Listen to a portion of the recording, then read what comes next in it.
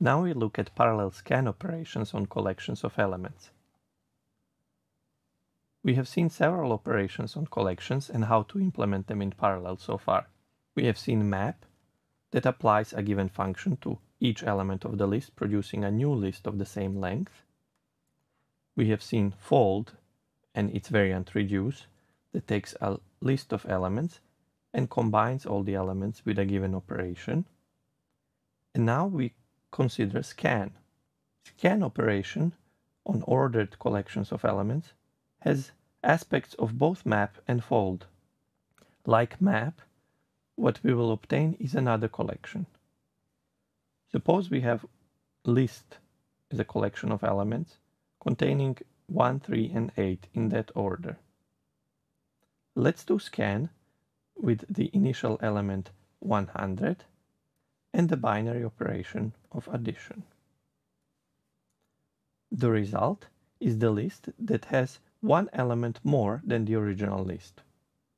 The very first element will always be the initial element that we were given, and each subsequent element is obtained by using the given operation and the corresponding element of the input list. So we start with our initial element, and then to obtain next one, we'll just add the first element of the list because our operation is addition. We will then add the second element of the list, and finally the last element of our list. Slightly more symbolically, given a list consisting of elements A1, A2, and A3, when we apply scan left with initial element A0 and some binary operation F, the result is the list B0, B1, B2, and B3 that's computed as follows. B0 is just the given initial element, and then B1 is computed by taking B0, combining it using F with A1. Then we take B1, combine it with A2 to obtain B2. And then we take B2, combine it with A3 to obtain B3. Now throughout this segment, we will assume that operation F is associative. Even in that case, there exists a dual operation scan right, which is different from scan left. If, for example, we take the same list 1, 3, 8 and apply scan right with initial element 100 and an associative operation of addition, the result will be the following list. Note that it is the last element of the list that is equal now to the given initial element, and then each previous element is obtained by adding the element at the corresponding position of the input list. Everything we will say today about scan left will also apply to scan right, dually. So when we have a list of n elements, then scanning will produce a list of n plus 1 elements, here indexed from 0 to n, such that the first element is given by the initial element, and then subsequent elements are obtained using this equation. So now you can give a sequential definition of scan left. Let's consider scan left, whose input is an array, and we have then the initial element A0 and binary operation F. The result should be written into the output array, out, and we will assume that the length of the output array, out length, is at least length of the input array plus 1, so that we can fit all the elements that we need to produce. Here's one sequential solution. The first element of the output is A0 itself, and then we compute subsequent elements in a loop. The current value that we are writing is stored in the variable A, and the index is I.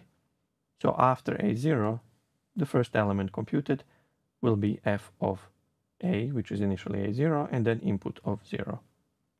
That element will be written to out of 1. And then we continue in the loop, and you can see that there is one more write than read from the array. Can we make scan left parallel operation? Remember, we are assuming that F is associative. We have a somewhat ambitious goal of coming up with an algorithm that still runs in O log n given infinite parallelism. At first, this task seems almost impossible, because the value of the last element in sequence is computed from the previous element. And for every element, it looks like the natural way is indeed what we gave in the sequential algorithm. But even if we parallelize the individual applications of f, we would not be able to parallelize the traversal of the array itself. So this would give us still a linear algorithm even with infinite parallelism. So we need to perform computation in a different order. The idea is to give up reusing all intermediate results. And in fact, we will do more work and more applications of f than in the simple sequential version. However, this will allow us to improve parallelism and in terms of the parallel running time, more than compensate for the fact that we are applying f a few more times than in the sequential algorithm. To get intuition for why we could even do this in parallel, let's try to express scan using map and reduce, for which we have previously seen parallel implementations. Assume that the input is given in the input array I and P, and the boundaries of the segment that we are interested in are given by left and right. The initial element is A0, and the binary operation is f. Then reduce is going to be used in order to simply reduce that segment of the array A. And we can also use map, which can apply an operation on a given array segment and write the result in the output array. We're going to use a slightly modified variant of map, where the function that determines the mapping is given not only the element A, the value at a given point of the array, but also the index at which this value is stored. Can you implement scan left with an invocation of map and reduce? Here's one solution. This solution follows the definition of scan. So element at position I in the output is the result of reducing the segment of the input array up to that position. Therefore, the resulting array will be obtained using a map over the input array, where this function fi given to map is in fact going to reduce the array segment from 0 to I. The invocation of map will fill in the output array with elements starting from 0 and ending and including input length -1. We then just need to write the final element of the output array. That final element is computed by taking the element before the final and combining it with the corresponding element of the input array. If map and reduce are implemented in parallel, and they each have log n parallel complexity, then because map is applying all these individual operations in parallel, you can see that the overall depth is going to continue to be log n. In the previous solution, we did not reuse any computation across different elements of the output array. Each element of the output array was computed entirely independently of the other ones. A natural question is whether we could reuse at least some of these computations, even if we are not going to use the sequential computation pattern from before. Now recall that reduce itself proceeds by applying the operations in a tree in order to obtain parallel implementation for associative operation. So the idea is then to save these intermediate results, to save this tree, and make use of it when computing the output collection. The fact that it is tree is also good for making use of these values. To keep our function simple, we will first assume that the input collection itself is also a tree. This is going to be a different kind of tree compared to the tree that saves the intermediate results. Here are the definitions of our trees. The input collection will be given using tree of this kind, where all the values are stored in leaves, And what nodes have is just references to left and right subtrees. In contrast, the tree storing intermediate values will have an additional res field even for the internal nodes of the tree.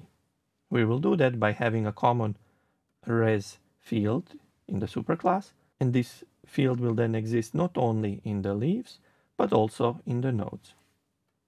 Can you then define reduce res function that transforms our tree values into tree res values by applying a given binary operation? Here's the signature of reduce res.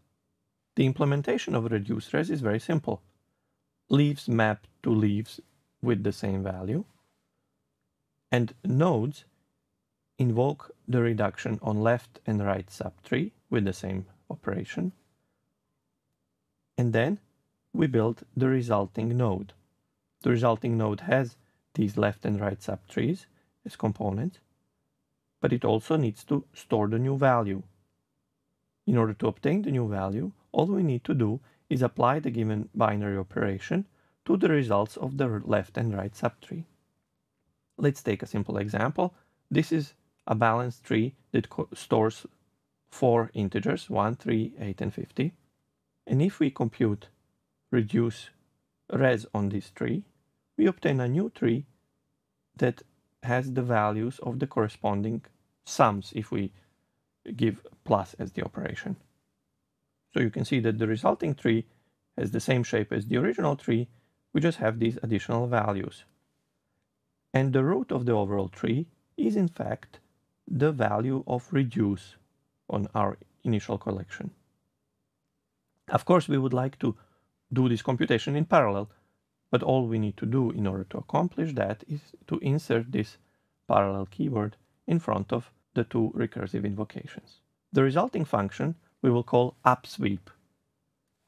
This suggests the bottom-up computation that we use in order to obtain the tree of results. Given this tree with results, we would now like to produce the scanned left of our initial collection. For the collection 1, 3, 8, and 50, and the initial element 100, the scan left should be the following list. The computation of scan left given the result tree is called downsweep. Downsweep takes an initial element A0, which plays an important role here, and the tree of results, and the binary operation F. Now it will produce a new collection, so slightly bigger tree in the end. We will first produce a tree that has the same length as the original one. To understand how downsweep works, the key fact to remember is that A0 is supposed to denote the reduce of all elements that come to the left of the current tree T that we are given. At the very beginning, this is the initial element 100. As we move down the tree, then we get some elements that precede it. So for example, for this subtree here, what we need to take into account is 100, 1, and 3.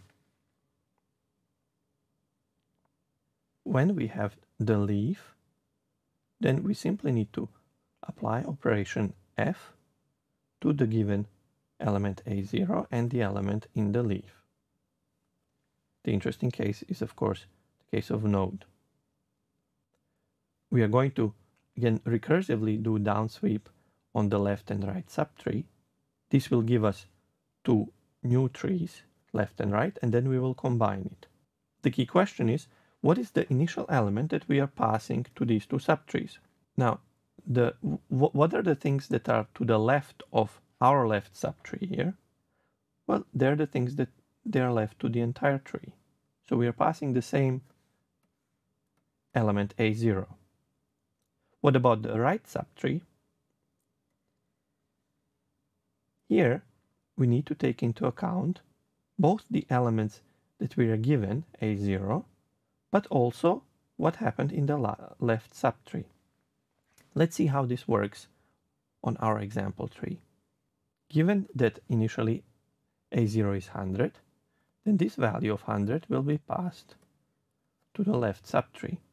This will then be passed to the leaf, and we will compute the result, 101. On the other hand, to the right subtree of this subtree, we will be passing the result of combining 100 with the value of the left subtree. So we'll be passing 101 here. Therefore, when we reach to leaf 3, we'll compute 104. Now let's step back and look what happens in the right subtree of the big tree. There, we are going to pass the combination of A0, which is 100, and left.res. And left.res is already stored up front in our result tree. So we did not need to wait for this computation in order to know what 4 is, because this was computed in a separate pass. That means that we'll be passing 104 down here as the initial element. This will become also initial element of the left subtree, so the result will be 112. And for the right subtree, we'll combine this 104 with the result here. So we'll be passing 112 here, and the result would be 162. So we see that we have computed precisely the suffix of scanLeft. And all we need to do is to add this initial element at the very beginning of the tree.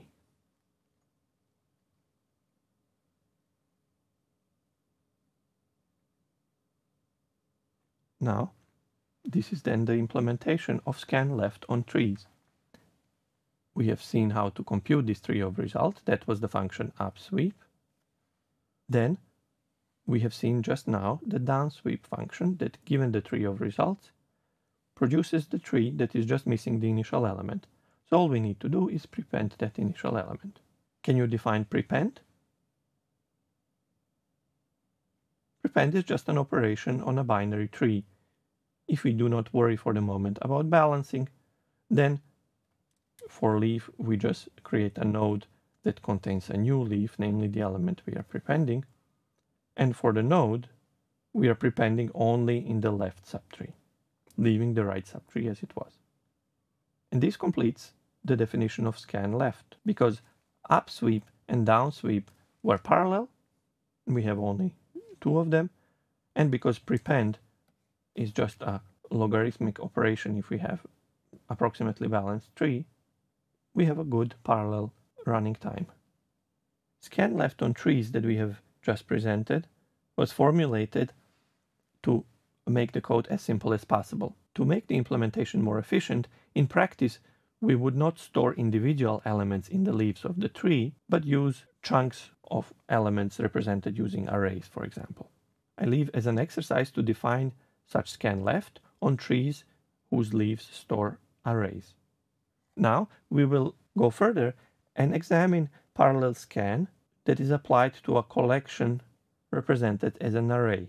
So we'll have just one big array to start with. Interestingly, even in this case, we will use a tree to store our intermediate results.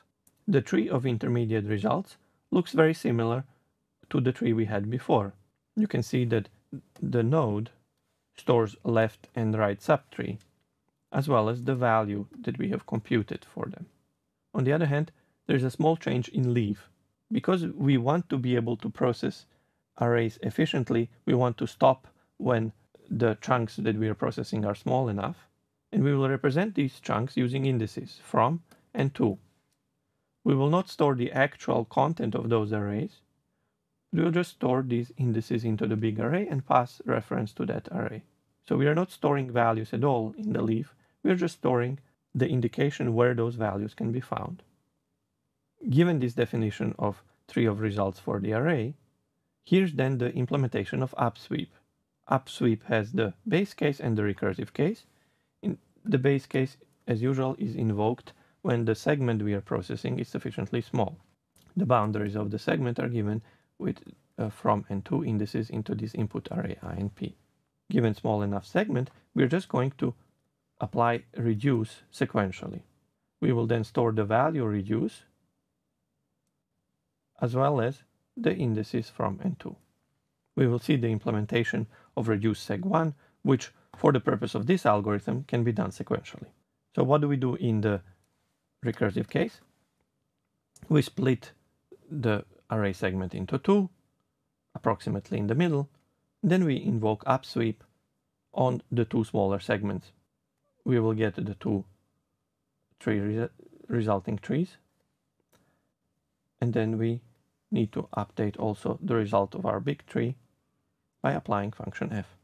So this computation looks very similar to the original one. It's just that we are starting from array as an input, which we implicitly view as a tree. So here's then the reduce segment 1 implementation that works on array segments. And because we use it here in the base case, we just have the sequential implementation. Even though this implementation takes a0, the initial element, the way we have in fact invoked it was with input element of the array at the initial element of the segment, and then reducing starting from the subsequent segment. So that has the same effect as having a reduce without the initial element, but taking all the elements between and including from and up to 2 minus 1. Here's the down sweep on the array. It's going to take this tree of results that we just computed, and then we have the case for leaves and for nodes. When we reach the leaf, we are going to do sequential computation as usual. Now all we have are pointers to the array, but we have this input array as well. So we are going to do sequential scan left for this segment between from and to. And we will write the result to the corresponding indices of the output array. Let's see that scan left. You can see that there's no point doing anything if left is not less than right. And otherwise, we do the usual scan computation implemented sequentially that we have seen before. Now, given that scan left segment, we have the implementation of our base case. What about the recursive case? In the recursive case, we have two subtrees, left and right. So we are going to do down sweep for these two subtrees. Here we are invoking ourselves on the left subtree, here on the right subtree. This is all done in parallel.